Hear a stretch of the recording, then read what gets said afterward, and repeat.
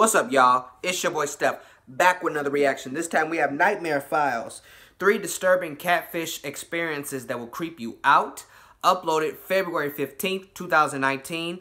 Down in the description will be a link to Nightmare Files channel, along with the link to this original video so y'all could go see it for yourselves without my commentary. Without further ado, let's get into it.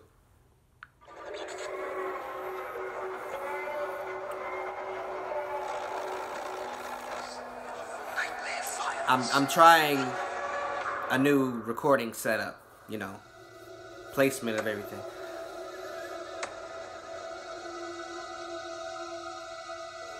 I guarantee one of these is gonna be a guy meeting girls online trying to get his dick sucked, try to get some ass. He gonna get fucked up for it. Watch. Back when I was in high school, my friends and I would meet up with girls from MySpace.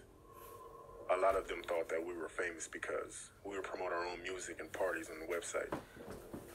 Usually I would direct message girls in order to get to know them, but one day I checked my messages and a girl told me that she loved my music.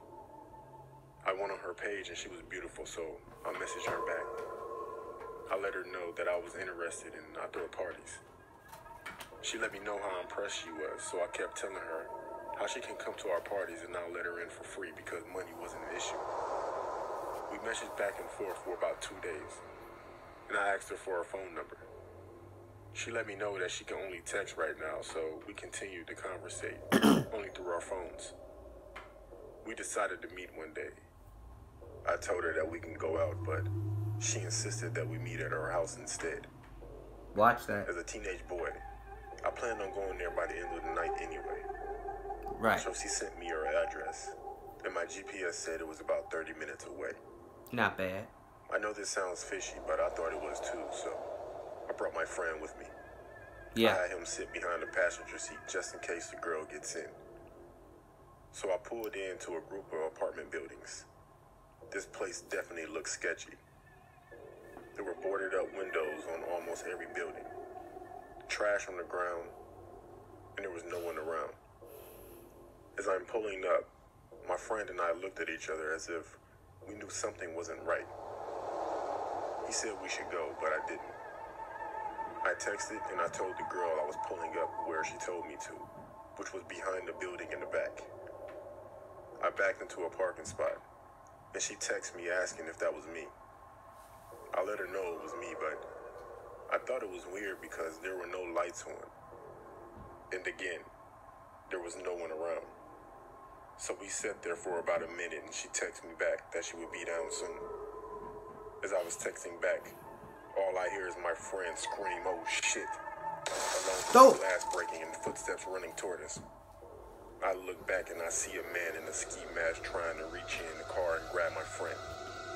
I look outside and I see 3 more hooded men with ski masks on and one of them yelled, "Get the driver." My friend screamed, "Go." But I've never felt fear like this in my life. Better not freeze. Luckily, I still had the car running. Good. I put the car in drive and we sped off. Hell yeah. As I did that, my friend pulled the mask off the guy that was trying to grab him. We went straight to the police station, and my friend eventually ID'd one of the guys.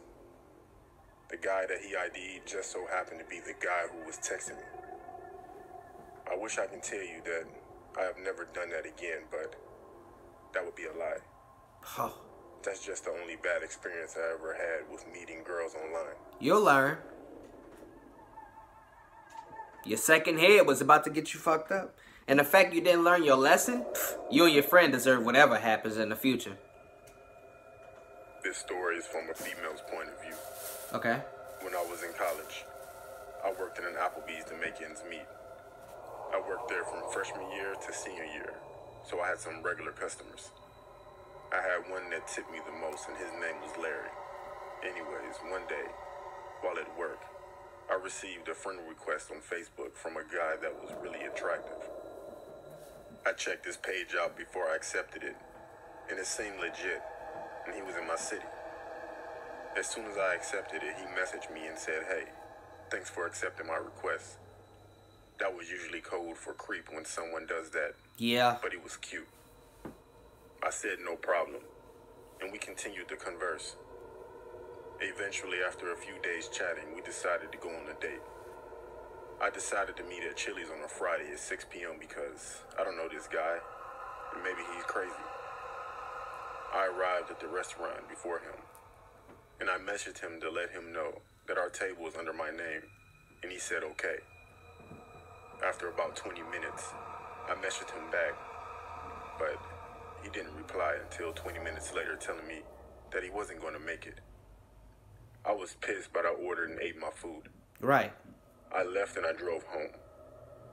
When I got to my apartment, I walked up the stairs to get to my apartment and I hear something behind me. I get to my door, turn to my left, and I see a man standing at the bottom of the stairs looking at me. I look closer and I see that it's Larry, my customer at work. See? I frantically asked him, "What is he doing here?" And he told me it's okay.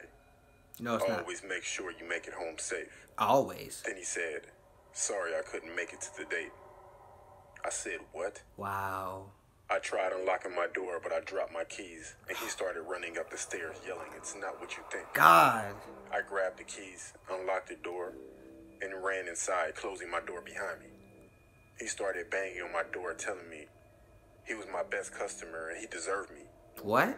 I called the cops, and they caught him outside in my car, just sitting there calmly. After that, I deleted all of my social media and dating apps.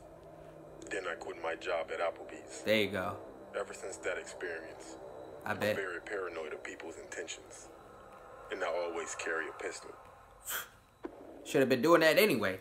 All young women who go out at night, especially by themselves, need to be carrying some type of weapon. And make sure their phone is, I was a big you know, Tinder guy on a few them. years ago. Everywhere I went, I would update my location and then update, my body count. Then I quit doing Tinder and stuck with Instagram. I I bet. know they're completely different, and IG has a bunch of fake accounts. Yep. So I saw this girl commenting on all of my friends' pictures. Then she commented on mine. I also saw my friends replying, so I figured she was a real person because I looked on her page and she had way more followers than people she was following. So I DM'd her. I definitely thought she wasn't going to reply, but she did within an hour. We talked for maybe 2 or 3 weeks and we made it official. She was pretty, had a degree, and a good job, as she said. As she said. I felt she was out of my league and too perfect. Every day she posted new photos. And I told my friends about her and they seemed pretty jealous, except for my friend Ryan. He said I was stupid because I never spoke with her, and I only messaged her. She invited me over because she said she can cook. Ryan told me to don't go. Hell The no. rest of my friends said don't have any kids, and they would laugh. So I went over there, but not without Ryan calling me a clown first. You are. The GPS says she lived about an hour away. Damn. When I first started to talk to her, she told me that she lived in a nice neighborhood. But when I got there were people everywhere, and the neighborhood was not that nice. When I stopped at the stop sign at the corner, people walked up to my windows and asked me, what do I need? What? But I pulled off really fast and got to the house. It was a duplex, so I messaged her, and she said to come up the stairs. You should have It was left. about 9 at night, and people were everywhere just standing around. I knocked on the door, and I was definitely excited. The door opened, and to my surprise, it was a bald-headed white guy with a patchy beard. Yeah. Tattoos everywhere, including his head. Yeah. With a tank top on. I asked, was Lisa home? And he said, yeah, come in. He's When Lisa. I walked in, I was immediately hit with a musty smell mixed with cheese. What? He told me to sit down, and he sat down across from me on the couch. He said she'll be out soon. He asked me did I want something to drink, and I said, yeah, sure. When I got up, I texted her, can she come out, please? So we're going to pause it right here because I got something to tell y'all. Let's just say that he still proceeded to go to her house after the encounter with the weird people at the stop sign asking, what do you need? Could have just blown it off to crackheads and shit like that. Those are everywhere. But this older Caucasian male with a beard answers the door. You say you're looking for Lisa. He tells you to just come on in and have a seat. That in itself should have been a sign that you need to bounce. Let's say that there really was a girl named Lisa in there instead of this overweight guy, this creep, who I'm pretty sure he's Lisa. Let's say he really did have a daughter named Lisa, right? Why in turn would he just allow you to come into his house and you're apparently going to take his daughter out, or you're coming over or whatever? Y'all going to hang out and do whatever.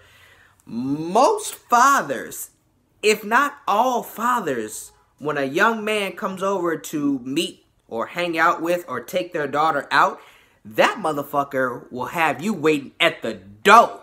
Yes, I know it's pronounced door. Don't judge me.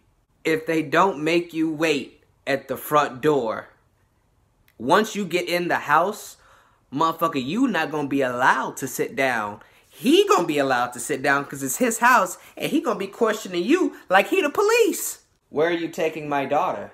How long have you guys known each other? How did you guys meet? Where do you work at? What are your intentions with my daughter? They're going to be asking all these questions, and y'all know that's factual. Y'all know I'm telling the truth with this shit. He gonna get fucked up. He immediately said yes. The man came back in with 2 cups of juice. Don't drink it. One for him and one for myself. Please don't drink it. Then I noticed that he put a phone down on the table next to him. So I acted like I sneezed and got some on my arm. Then I asked for a tissue.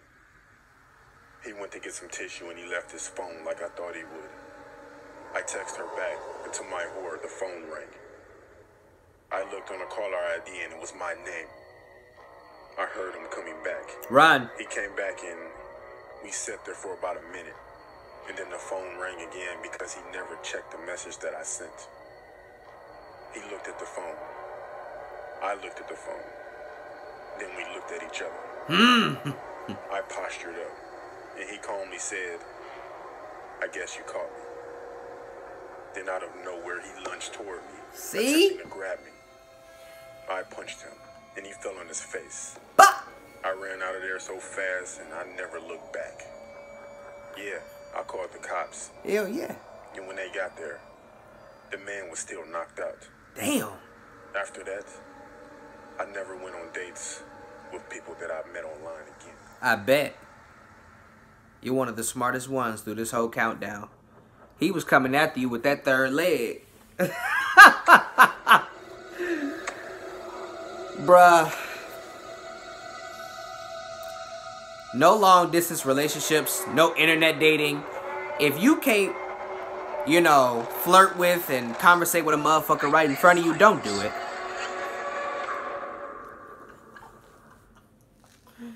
This motherfucker, though, in this last story, boy, that was almost his ass. But hey, comment down below if I was telling the truth about what I said with this last story. If that was a real father and he really had a daughter named Lisa, and this is his first time meeting you, especially if she met you online, oh, bruh. He turning in to the police if he's not already a police officer. Bruh, he's asking you more than 21 questions. Bruh, I'd be surprised if he actually allows you to come into the house instead of just making your ass stand on that front porch or back porch, however you get into the house. I love these stories. I really do. No internet dating, bruh, nah. Like I said, if you can't meet them and talk to them and hang with them in person, fuck a relationship and fuck anything else, any other type of communication with them, bruh. Like, ain't no meeting people from online. Fuck that. Hell no. You gotta be a fool to do that. And if you do that, doo-doo.